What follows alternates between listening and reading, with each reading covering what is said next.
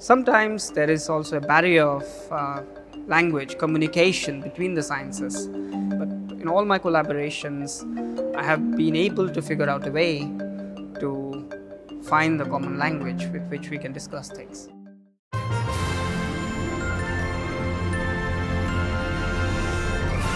He's one of the world's top up-and-coming mathematicians working in numerical methods, applying his expertise to a wide range of real-world problems, including rockslide tsunamis and atmospheric waves.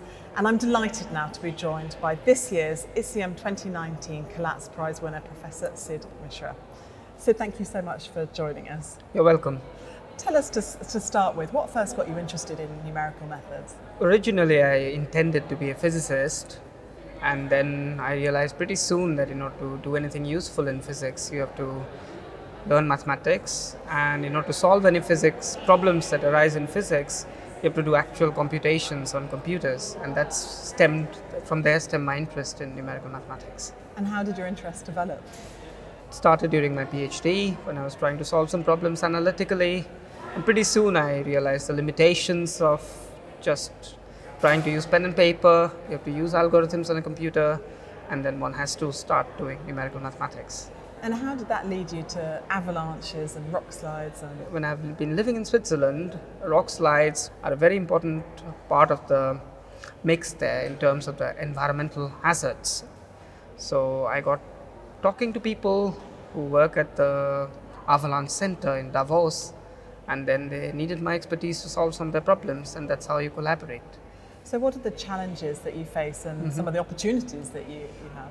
Sometimes the challenge could be that the problem that you're trying to solve is very difficult, right? And it requires concentration, it requires patience, it requires ingenuity, new ideas. Sometimes there is also a barrier of language, communication between the sciences. It's less between a physicist and a mathematician, or an engineer and a mathematician. But if you want to work with a biologist, sometimes language can be a barrier. But in all my collaborations, I have been able to figure out a way to find the common language with which we can discuss things. And as we said, you're looking at real-world problems. What kind of impact do you think your work is having on those problems? Some of the work that we do is very fundamental. And to see its impact requires a long time. Mathematics has very long time scales. So in a time scale of a few years, probably 10 years, I'm sure it will have even wider impact than what it has today. And is that what drives you? Is it the impact of your work? Is it just the maths, or is it a combination of them both? I think what drives me is curiosity, the interest in solving a problem, in finding interesting answers to difficult questions. If it has impact, great. If it doesn't have impact, life goes on. The sort of problems we're interested in have wide-ranging applications, from astrophysics to climate science to oceanography to aerospace engineering to the design of aircraft. So there is a very broad spectrum that is potentially able to use the work that I do. So is it a new frontier?